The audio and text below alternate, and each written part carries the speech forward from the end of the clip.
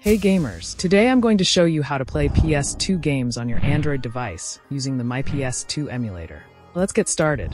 You will need to install two APK from Google Play Store. First is MyPS2 Emulator and second is Z-Archiver. Simply search for MyPS2 is the search bar on Play Store. Click on the install button and wait for the installation to complete. Next, search Z-Archiver in search bar and install it.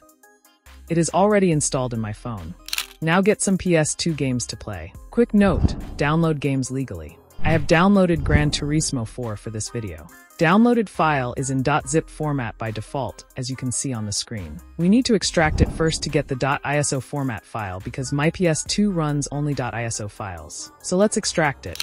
Open the Z-Archiver app. Go to the file location where the downloaded file is located. Now click on the .zip file, and then click here on the Extract button. It's asking for destination selection. Click here and create a new folder here by clicking on this plus icon, and then New Folder.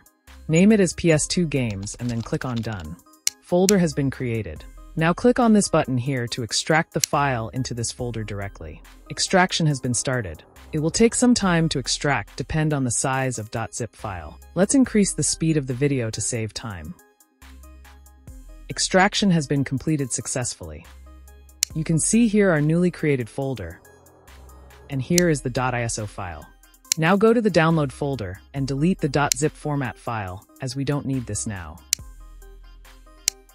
Do not delete .iso format file. Now open MyPS2 Emulator. Allow this. Now click here on this button and open this folder which we had created earlier, and then select the game file. Our game has started running fine.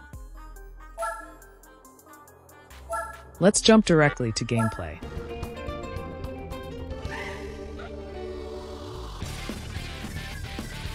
If you encounter any issues during setup or gameplay, let me know in the comments section. That's it on today's tutorial on setting up MyPS2 on your Android device. If you have any questions or feedback, please leave them in the comments below.